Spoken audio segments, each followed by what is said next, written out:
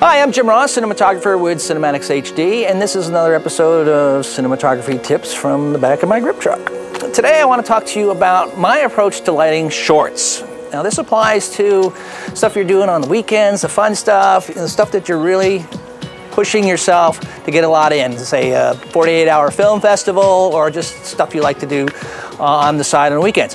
I do mostly corporate work, but I love to do narrative work on the weekends with my friends, either comedy stuff or even dramatic stuff. And you're always working on a short time, small crew. Usually a lot of people who don't know what they're doing, but they're all heart, and those are great people to have. So how do you approach lighting when you're limited in time, budget, space, prep time, all those kind of things? Kind of like what I said when you're setting up your shots, you just kind of go in and assess the situation, because when you're doing a short, lots of times it's the first time you've seen it. The day you show up, that's when you first see the shot. And you need some kind of lighting kit. Now, not everybody's going to have an elaborate lighting kit with big 2Ks like this, but in fact, these are kind of hard to work in homes because they'll blow the fuses. So I usually use a small kit, Lowell Pros, Omni lights, and maybe some tweenies. Those are like Airy 650s and 300s and stuff like that. And these are all very affordable lights, and you can rent them really cheap. So when you go into a situation, a lot of people just want to go with the available light, and that's the way a lot of these DSLR filmmakers go. And when you're outside, that's one thing, because it's hard to work outside with artificial light because you really need a lot. You need big, powerful HMI. So when you're outside, you are going to go with available light. But that doesn't mean you can't modify it by using bounces and silks, even using white sheets on the ground will get the sunlight to bounce up on your actors' faces. Using white foam cord below the camera to bounce that light up so people don't have dark sockets in their eyes, especially if they're wearing hats. If you're going to do a little cowboy western, you're going to have somebody doing the Clint Eastwood thing, you're not going to see their eyes unless you bounce some light from the sun. When you're working inside, sometimes something as simple as throwing a 1K up on the ceiling will give you a nice ambiance. But you just don't want to stop there, because you can get lazy. You can just go in every room and point a 1K at the ceiling.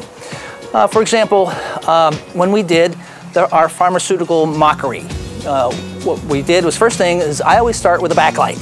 A backlight is super important. It's the light that most beginners are going to omit. A backlight will get you separation from your background. It's super important. So I always figure out, the first thing is, where can I put the backlight so it's not seen by the camera?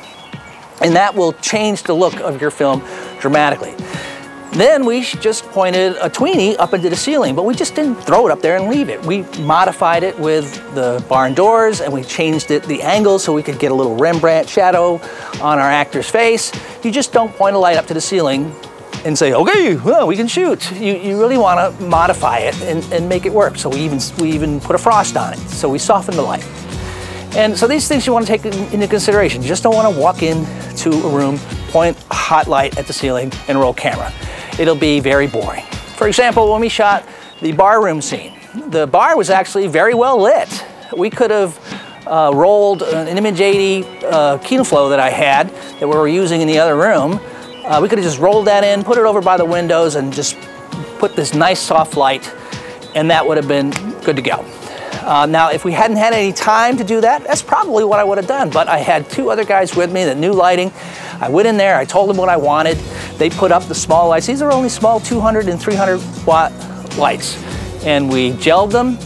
And now when you see the scene, it looks really cool. We decided that less was more. We turned off all the lights in the bar and just used these 3 or 4 small lights, Lowell Pros and some open face PARs that were gelled and barn doored and flagged to create this bar atmosphere. It took a little time, but only about an hour.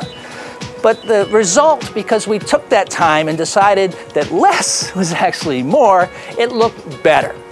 So think about how you can use your lighting not just to get your exposure, that you can illuminate the background, throw a light with a gel up in the corner behind it. You know, when you look into the frame, you see that wall, and that would look nice if it just had a shadow on there, or maybe shine it through a ficus or something like that. These are the little things that you just take a few more minutes.